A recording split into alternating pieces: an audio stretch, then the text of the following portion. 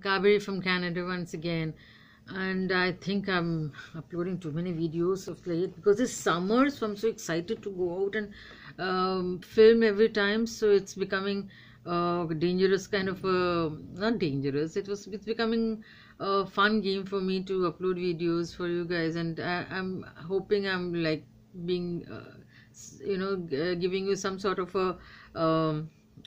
a nice feel good kind of video where you can see your whatever is happening in Canada without getting into too much of the controversies.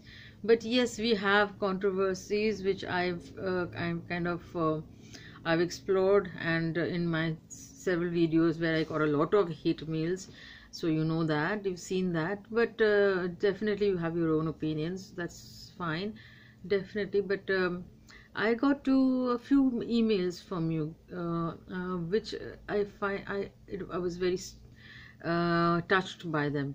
So I want to read out one email to you that has come to me, and it says, I watched your videos on why immigrants are going back to Canada. You will find the link below on YouTube, and I really liked it. I'm also a fairly new immigrant based in Toronto at the moment, and I'm thinking on similar lines of going back to India, as the economy here is pretty bad shape, and also the housing market is pushing the new immigrants to the limit. The expenses are on the higher side as compared to the earnings. What are your thoughts on these? Though I wrote to him saying that I can okay, one second, wait, what did I write to him? If the feeling goes on for the first 2 years and then something happens despite everything. That is my writing to him. So that's what I told him. You see, immigrants, there are a lot of videos incidentally on why immigrants are leaving Canada. I didn't see so many videos when I made that video, which kind of became almost viral. So now there are a number of videos why reasons saying that why people are immigrants are going back to Canada, going back to India, leaving Canada for the matter. So there are a number of reasons which I have told you in my video, which I'll give in this video below. So but here is what I wrote to him. I wrote to him that the feeling goes on for the first 2 years and then something happens despite everything. So they say, and then he wrote back to me, thanks for your response. I live in North York. He's come to Canada. And yes, you're right about the feeling stays for a long, but I think you can, if you spend 2 years anywhere, you get comfortable with the place, which he's right. Unfortunately, at this point of time, I'm unable to afford your whatever, so afford to live here. So, however, everyone uses this phrase welcome to Canada, but I feel there is a pretty deep meaning beneath it that uncovers slowly. So I wrote to him is that you're right, welcome to Canada means a lot. It means now here's your sword and here's the battlefield, enjoy. That being said, I'm sure you'll find your destiny. And okay, so I wrote to him this, and I am very touched by what he wrote back to me. After that, we had a kind of a conversation. So he's written, I don't want to discuss much because he might feel a little awkward hearing this, but it is whoever's written this to me, if you are hearing this, listening to this, I must tell you one thing, that you are so right. But there is one small thing. You can go and live in any country and get used to it, that's true. But in Canada, one cab driver told me this when I came here. He said that Canada breaks down your spine and then you grow back a different spine altogether. So it's very difficult to explain in terms. After living here for 11 years, it's very difficult to explain what I felt the first time when I came here, whether I felt negative or... I did not feel any negativity or any reason to go back. Even now, I don't feel the reason to go back. But there are reasons. That is what I, insisted on saying. There are reasons which can be improved upon. And that there's another, okay, this taxi driver told me another thing, that you actually lose all your identity when you come here. your past identity is totally wiped out and you start on a new life, new identity. Now, whether you take that as a compliment or not is your issues actually. If you already have an established identity in India or anywhere else, if you are doing very well, that is what my what I want to say is, if you're doing very well in that country, you have two maids, you have a somebody opening the door for you, and you have a driver, and you have guards on your then please bear with the country and stay there, because here you're going to have different problems. Not those things will go away, and you will face with different problems. You will not have you will have the better scenario, of course, but here the situation is completely different. So it's like you have to adjust to any country where you go. So I found adjusting to this country was very difficult initially, but I found I didn't never thought negatively, so I got adjusted to this. But yeah, adjusting here is going to be difficult. Okay, so take that. Another thing is, another email I got from somebody, a very young girl.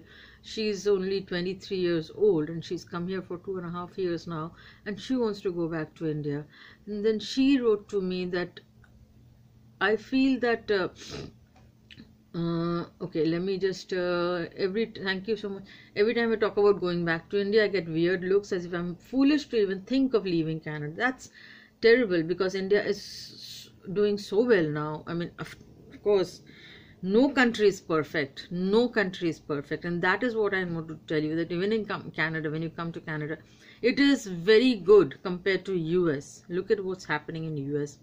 It is very good, very controlled, very mature people out here, but it is a very big struggle when you come to Canada. So remember that, new immigrants who are coming here, you should remember that Canada is very much welcoming you, always welcoming you, but you have to bear the brunt. You have to take up the challenge and fight the battlefield.